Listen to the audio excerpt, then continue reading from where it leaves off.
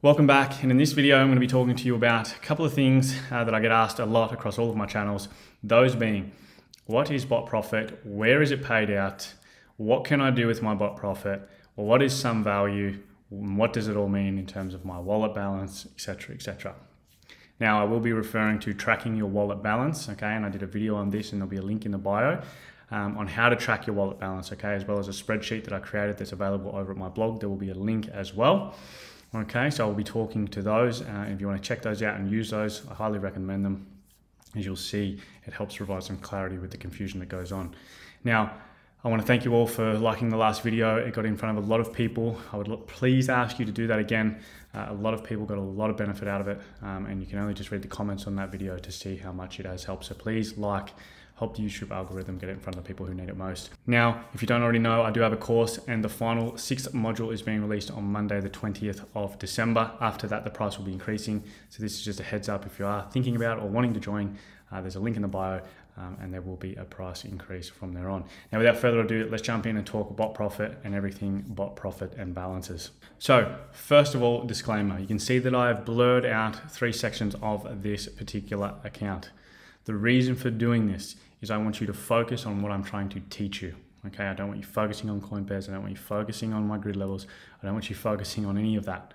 I want you focusing on what I'm trying to teach you, and it's very important because this is a fundamental. If you don't understand this fundamental, start throwing money at bots, okay, whether it's demo or live, it's going to hurt you in the long run. So this is very controlled, and I want you to focus. Now, what is bot profit? Now, first of all, I need to advise that I am trading USDT pairs. So for example, Bitcoin / USDT, okay?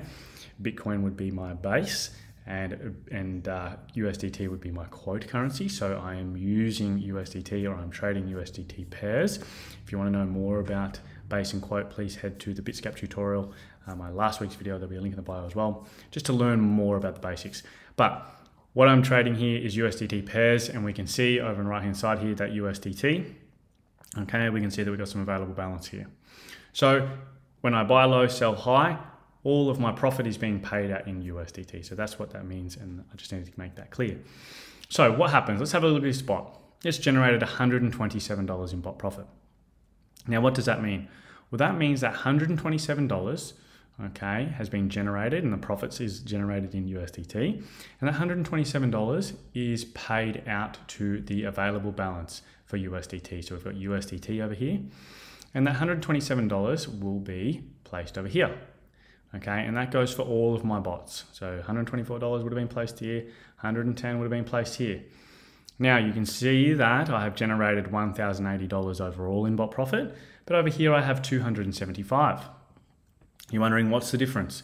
Where's it gone? That's a big difference there. I don't know what it is, $890 off the top of my head, $900. Where is it? Well, what I've done, okay, is I've gone and reinvested that into bots. I've gone and put that money, okay, that 1,000 or part thereof, into another bot, okay? So that is what we're able to do. When it gets paid out into our available balance, we can withdraw that. We can also go and reinvest it into another bot. Now, it is very important to know that when it gets paid here and I move it, it does not update or reflect the bot that the money is associated with, okay, or the bot profit is associated with. So for example, the $127 here, okay, I would have gone and spent that or reinvested that, but it does not update it here, okay? And the reason for that, there is good reason for that. It is because it needs to track overall how this bot is tracking. Is it performing well? And it assumes that the bot profit, the $127, is still sitting within my available balance. All right, so just to recap, it's generated $127. It's put it in my available balance for USDT because that is my quote currency. I've generated profits in my quote currency USDT. When it has been paid out, I've gone and used that to start another bot. And when I've done that, it does not update the bot in which the bot profits came from. So it has gone and placed all that 1,080 into my available balance. I've then gone and started new bots, okay? And then what's happened is it's actually increased my sum value. All right, so we'll talk through that in just a moment. So just to talk about that, what we need to think about, or what we need to refer to, is this is my wallet balance, okay? Now, I always advise to look at your exchange for your current up-to-date balance, and that is what I talk about in the video where I talk about tracking your balance over time.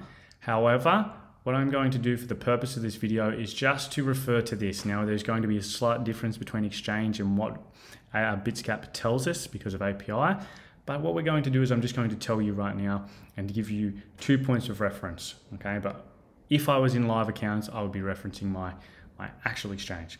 But let's just walk through what this is telling us. So right now, okay, it's saying that I've got a balance of these two in total and it's split into these two components. One is in trade and one isn't available. So what is the combination of those two together? Okay, is the 16,256, okay, it's just changed.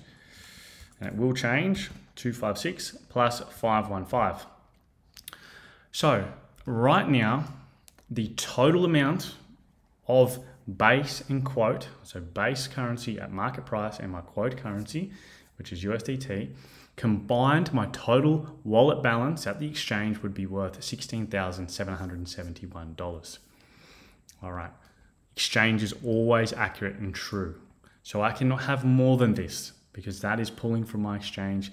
It's calculating all of my base currencies at market price, and you can see that I've got 30 of this token or coin and it's worth $311. So it's getting that figure from the exchange for us. Now, and just to recap, $16,771. Now, we can see that the sum value is $17,421. There is a difference between what I've actually got and what Bitsgap is telling me. Now we know, because I've just explained, that the bot profit has been paid out. I've then gone and reinvested it into a new bot. Okay, and when I reinvest that money into a new bot, it's added to the value column.